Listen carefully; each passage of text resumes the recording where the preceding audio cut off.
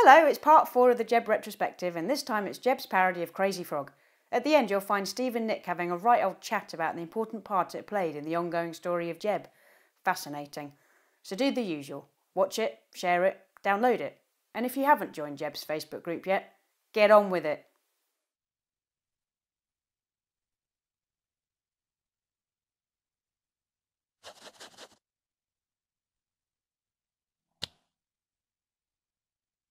Bim bidi bim bidi bim bum bim bum bim bidi. Hang on. Bim bum bim. Bim bidi bim bidi bim bum bim bum. Bum bidi bum bum bum bum bum. Oh, excuse me. Bum bidi bum bum. Wee. What, and you can really make 10 million quid doing that? But it's bollocks. Well, someone will give me 10 million quid. And I've got a bigger willy.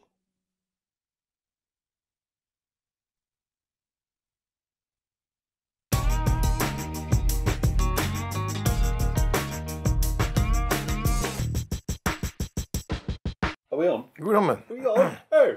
Hey. Next time we do these discussions, can I have real tea? Yeah, what's that? Oh, I don't know. I want to talk about Crazy Frog. Okay. Because the original was quite annoying, wasn't it? Sorry. Well, actually, that is his official name, is The Annoying Thing, because when he was marketed, he was always marketed as The Annoying Thing, and Crazy Frog is the name that the public kind of gave to him and stuck. It was a big success. Oh, yeah. And so you then decided it was time to take the mickey out of it, and you produced your own. Yes. And again, are just hilarious. So what was it about that you thought, yeah, I'm going to... Because this is your first one, isn't it? No, this is... I can't actually remember whether Crazy Frog was second or third. Right. Because in quite quick succession, I did Jeb's Jobs 1, Jeb's Jobs 2 and Crazy Frog. And this was back in 2005-ish. So no, I think Crazy Frog might have been the second one. But that was the time when Crazy Frog had, sort of come out. And it was such a massive phenomenon because it was really the first viral video that sort of reached that kind of scale anyway. There were videos around, but it was a fairly uncommon thing on the internet back then. And then Crazy Frog came along and it just went boom. And so it just seemed utterly obvious that, I've got this character that does stupid things. It's only appropriate that he, does his own version of something that's that popular. Yeah. And I look at these things like Crazy Frog or whatever, and I can kind of see the gags as I watch the original. Yeah. I think, wouldn't it be funny if that happened? And, so if I watch something and I can see those gags, then this is got to be good. Got to do it. Yeah, absolutely. Like Charlie Bit My Finger. Like Charlie Bit My Finger. Yeah. It just seemed like a natural thing. I remember getting quite excited about doing it at the time as well. Yeah. The first Jeb's Jobs 1 had been really popular, and I was getting a lot of very sort of positive feedback. And talking about Jeb's Jobs 1. Yeah, and there's a fan base building up, and I thought, well, I can't just do Jeb's Jobs 1 and not do anything else. I've got to do something else. And then Crazy Frog was out there, and bang. Just seemed very sensible. Can you still remember him? Can you do it for me now? There. Oh God, Jeb's voice was different back then. That's the thing. Yeah, it was. Go on. Oh man.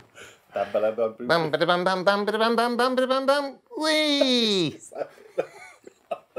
What? You can really make 10 million quid doing that, but it's bollocks.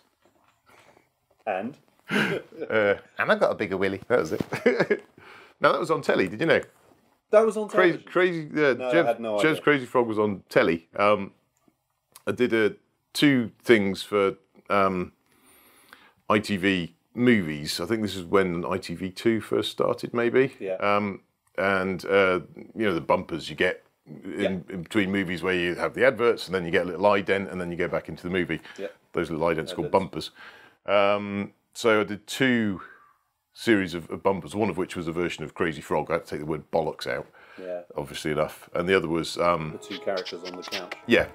Things not to do during the movie. So that was Jeb's little first foray into TV, was those 2 things. So if that's the case, the people behind Crazy Frog must have seen your version. Well, they saw it before it was on TV, actually. They found it on the internet. Yeah. This is the probably possibly the most interesting thing about Crazy Frog is that I was sitting at work one day. It's back in the days when I had a proper job. And you worked. And I worked. Yeah, God, I remember that. And I got a phone call just out of the blue. I picked up the phone, and I go, "Hello, my name's I manage the licensing of Crazy Frog." Oh, poo. Exactly, poo. I thought, oh God, they're going to sue me. Because I was ripping off their thing. Not, there was no copyright breach there because I hadn't used any of their material, or there was I didn't use the audio from it or any of the pictures from it or anything like that. So there was no copyright issue. But I just wondered whether there was going to be some trademarking thing or what. Anyway, so a moment of panic, and they said, "We really like Jeb. We'd like to represent Jeb as well." Wow.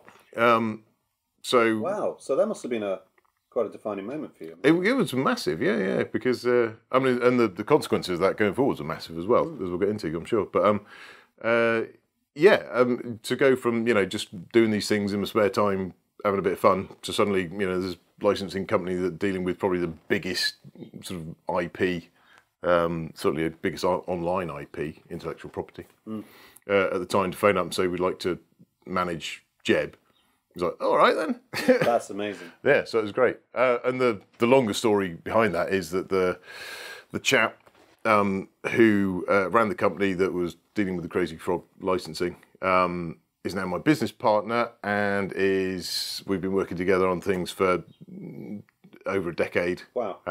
And he's executive producer on all of the big Jeb projects that we're working on at the moment.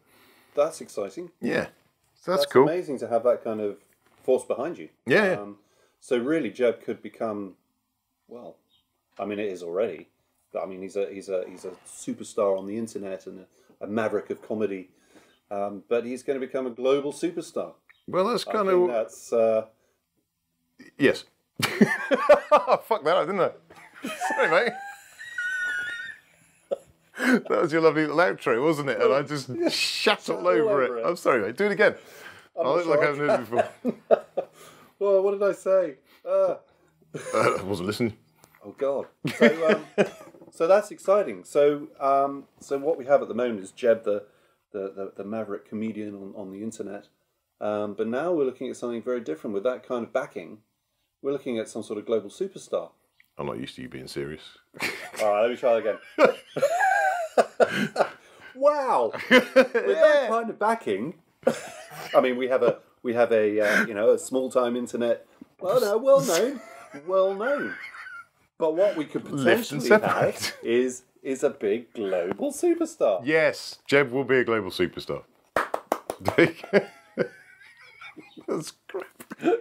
Sorry, mate, I ruined that.